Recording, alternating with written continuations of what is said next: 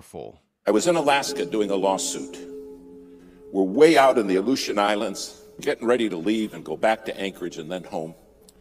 And I had a ticket in my pocket to get on an airplane. A pastor came up and he said, listen, I can save you money. I said, how's that? He said, I flew a small airplane up here. And I fly a small airplane, and I can take you in my little airplane, and you can save your ticket. And this did not sound, I said, gee, thank you so very, very much. But I've got this ticket. We'll just make our way on home, me and this other lawyer with me.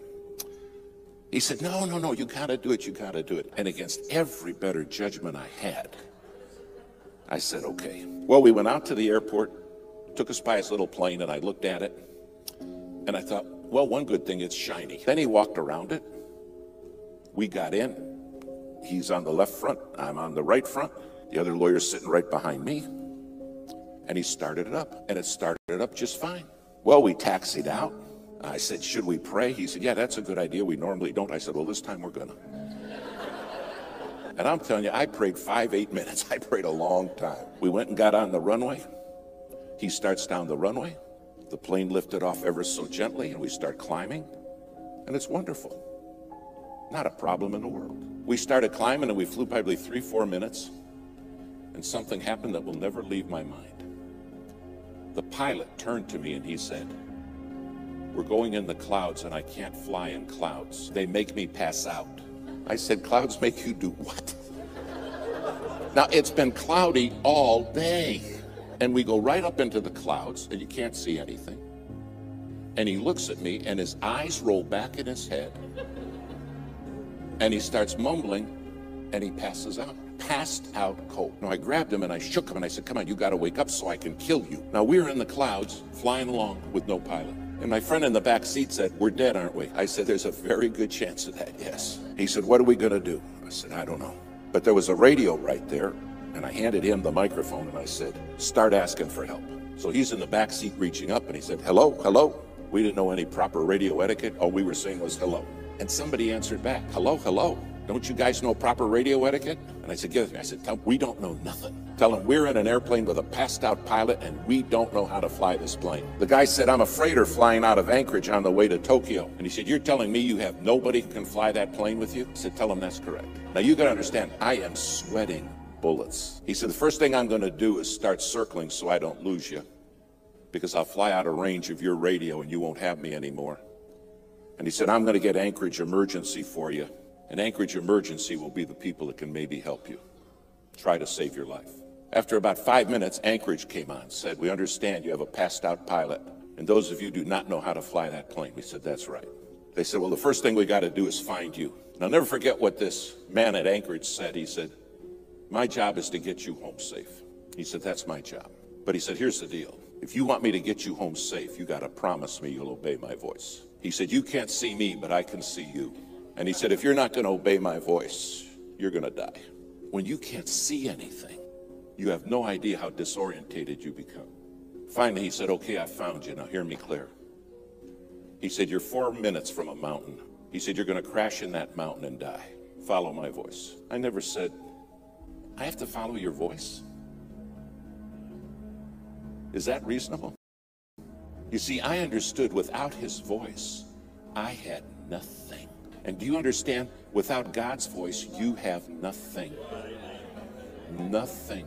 Finally, he got us turned. And he said, I'm freezing all the traffic in the area. He said, it's going to take me an hour and a half to get you to Anchorage, and there's a lot of weather between you and Anchorage. You're in for a rough ride. And he said, I want you to hear me. I don't want you to look at what's going on outside. I don't want you to pay attention to the storm, just my voice. He said, if you start watching the storm, you will die. But I'll take you through it.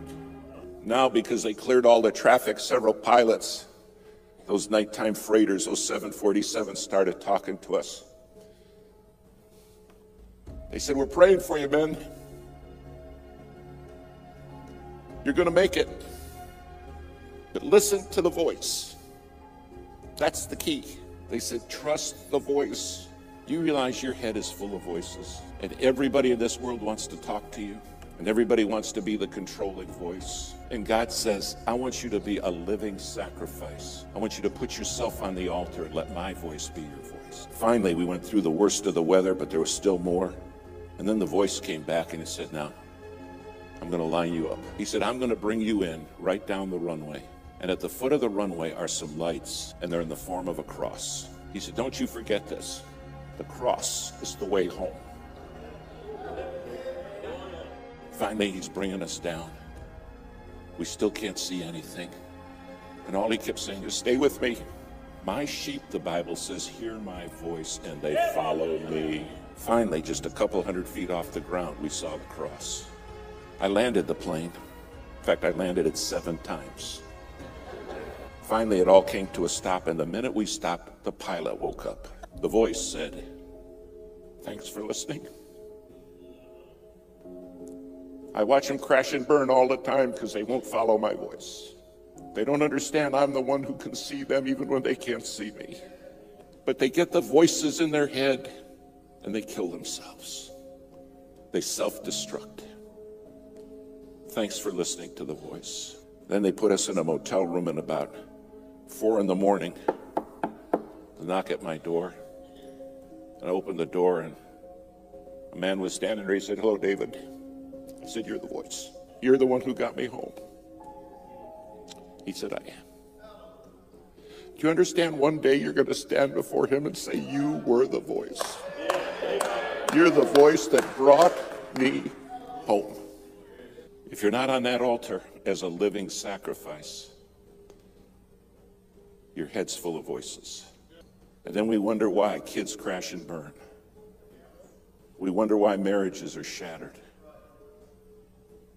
And the Lord's saying, I'm the one who has the voice. All I can remember is that voice saying, stay with me. Stay with me. Don't listen to what's going on in your head and don't watch the storm. Stay with me. And I'll take you through. Tonight you have a God who has promised to take you through. A living sacrifice